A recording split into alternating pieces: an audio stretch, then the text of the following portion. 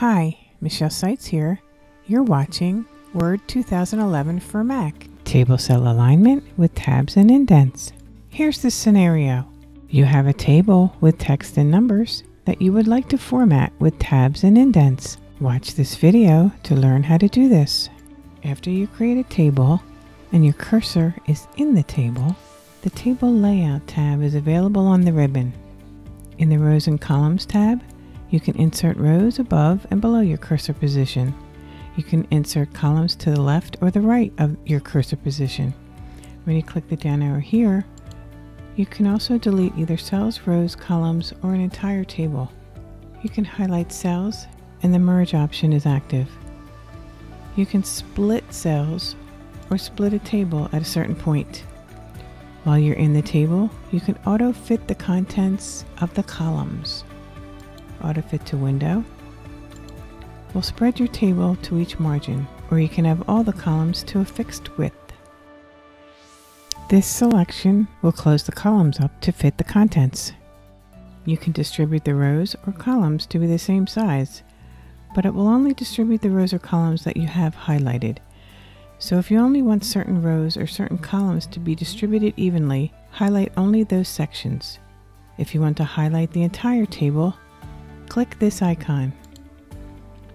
You can vertically and horizontally align each cell to be displayed at the top, bottom, center, and either left, right, or center when you click this down arrow.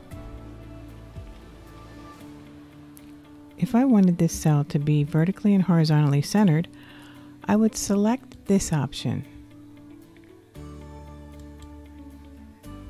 You can also change the direction of your text. So if you had a table with a lot of columns, but your header text is too long, you can change the direction of the text to save space. Just highlight the text, click this drop down to change the direction. If you need to extend the row, hover over the bottom line in that row and drag it. To close up the columns, if you want to close them up all at once, highlight the entire table. Double-click on a line between the columns. To maneuver in a table, that is to go from cell to cell, just hit the Tab key.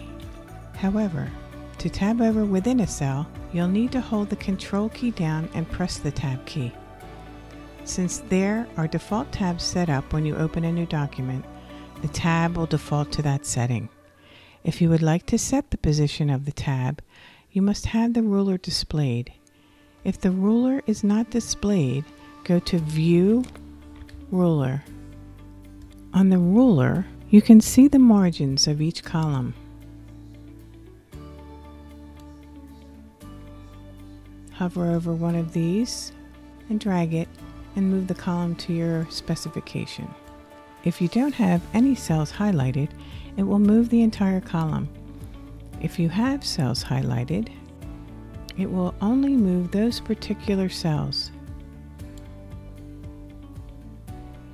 In this area, you can change the type of tab you want to set. We have the left, center, right, decimal, and bar tabs. I'll put a left tab in this cell. So I just click on the ruler.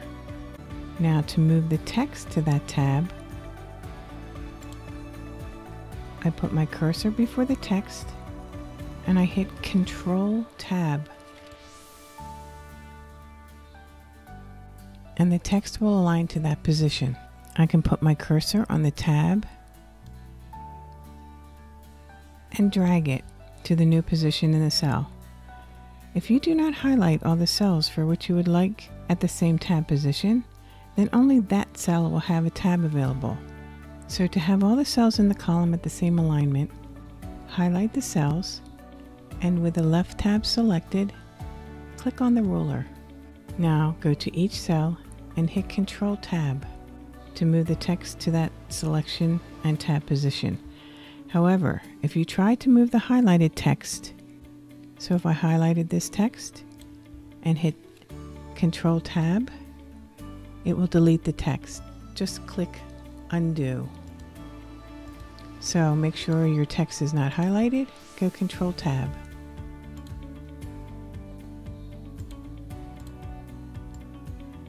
To delete a tab from the ruler, just drag it off the ruler. So I want the tab to be deleted from all the highlighted cells. So I'll highlight the cells and I'll drag the tab off the ruler.